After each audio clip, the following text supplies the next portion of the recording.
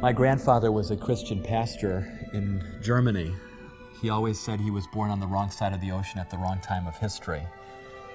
He was drafted into the German army along with every able-bodied person right as the Second World War began in 1939, and immediately placed on a frontline unit, Unit 699, that was placed in the heart of Russia and moving through the Ukraine and into Russia in the southern flank.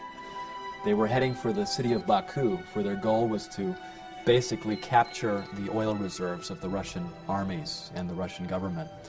And being on a bridge-building unit right at the front lines, often behind enemy lines, there were huge amounts of casualties and a lot of heartache. One day, his commanding officer towards the end of the war called him into his office, his makeshift office, and asked him a very direct question. He said, "Herr Hasel, do you believe that Germany is going to win this war?"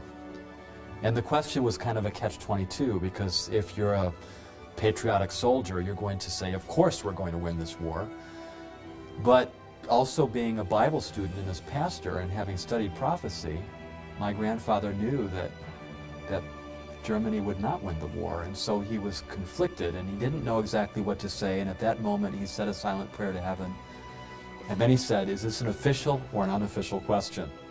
And they had kind of an unwritten code within their unit that when they had their hats off, they could speak in an unofficial capacity. The commanding officer stopped for a moment and then he said, "Okay, it's unofficial." And he took off his hat and placed it on his desk, and my grandfather did the same. And he pulled out a Bible from his pocket, opened it up to Daniel chapter 2, and began to tell the story of Nebuchadnezzar's dream.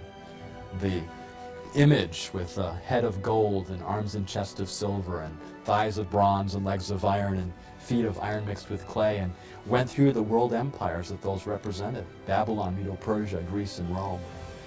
And he said, we're now living down in the period of the disintegration of the Roman Empire after Rome fell, and this is Europe today, and this feet of iron mixed with clay, and just as iron does not mix with clay, that's the time period that we're living in.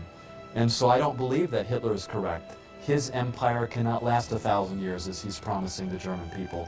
This war has to fail because of biblical prophecy and how everything has been fulfilled in the past. His commanding officer was very thoughtful when the Bible study was over, and then he said, "Could I see your Bible? I'd like to keep this." And my grandfather said, "Okay," and he handed over the Bible. And he said, "I want you to be here again tomorrow morning at 9 o'clock. You're dismissed."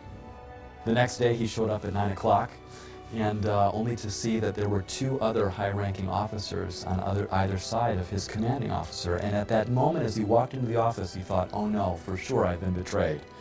But then his commanding officer took off his hat, told the other two officers what their arrangement was, and that everything that would be spoken would be not repeated again, and handed back my grandfather his Bible. And my grandfather opened it up to Daniel 2, as he was told that he would have to tell that Bible study all over again. And so that's what he did. He went through the Bible study, went through each of those medals on that image, and as he went through those medals, he talked about the dates. And every time he mentioned an empire like Babylon and the dates of 605 to 539, he noticed some communication going between his officer and the other two officers, kind of imperceptible, but there. And he continued the Bible study and came to the end and said, "We are now living in the time period of the feet of iron mixed with clay, and they do not cleave to one another, and for that reason, we will not have a unified European or world empire that's going to last 1,000 years. Hitler's Third Reich cannot last 1,000 years." And as he delivered that message, there was silence in the room.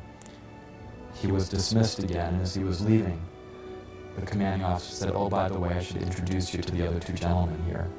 And he said, this is a captain, and prior to his time here in the German army and his drafting into the German army, he was a professor of history.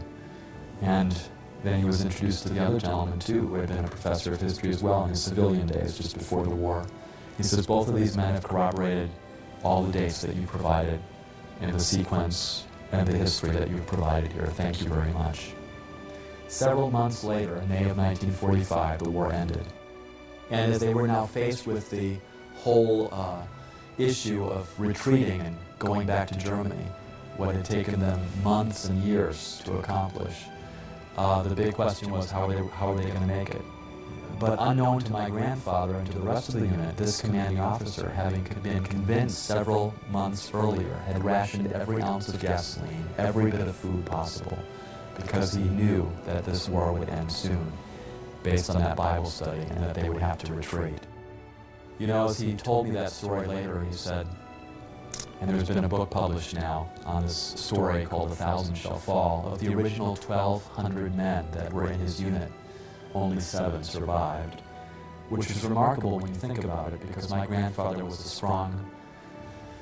had a strong conviction not to bear arms, and he carried a wooden pistol with him that he had carved while he was in France at the first part of the war, that he carried with him for the rest of the war, and nobody ever knew that, but he wasn't armed the entire time. And my grandfather often said afterwards that he believed that God had really been with him, that he had been protected, and that it was for moments like those when he was able to bear testimony of God's Word and biblical prophecy that had made all the difference for him and for his family and for his life. There are 2 things in my mind that make the Bible itself a very relevant and a very real book to me today. The one thing is prophecy that you can see fulfilled over the history of time.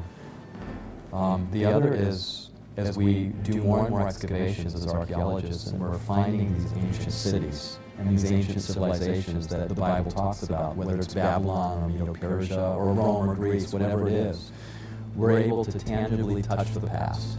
We're able to see it in a 3-dimensional way.